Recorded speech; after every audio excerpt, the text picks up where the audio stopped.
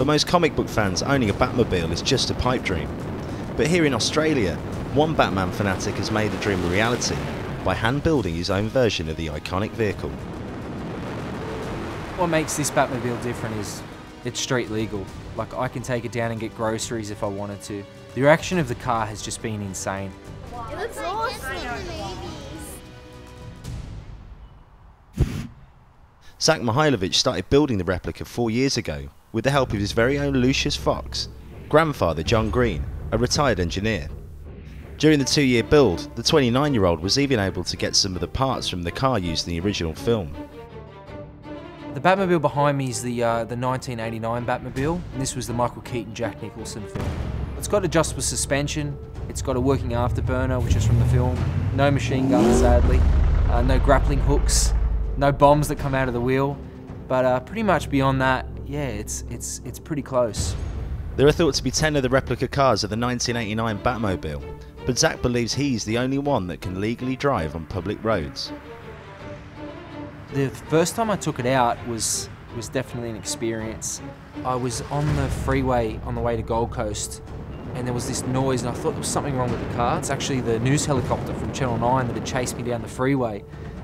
That was pretty memorable.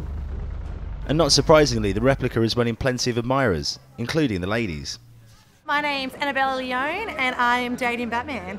Been dating him for about 4 years, and can I just say, I was with him 2 years prior to the Batmobile. And that's my seat, the passenger seat. And if any girl out there wants it, I swear to God, dead. And Zac has also had his fair share of bizarre requests. I've had a couple ring me up and say, I know this is going to sound weird, but we want to christen the car, so to speak. And I sort of said, you know, I'm not really interested. And they said, we'll pay you what you want and we'll bring plastic sheets. And I'm like, you've just made that worse, you know, so no thanks. Businessmen from across the world have offered Zac big bucks for the Batmobile, but he's decided to use his powers for good by teaming up with the Make-A-Wish Foundation, who make dreams come true for terminally ill children.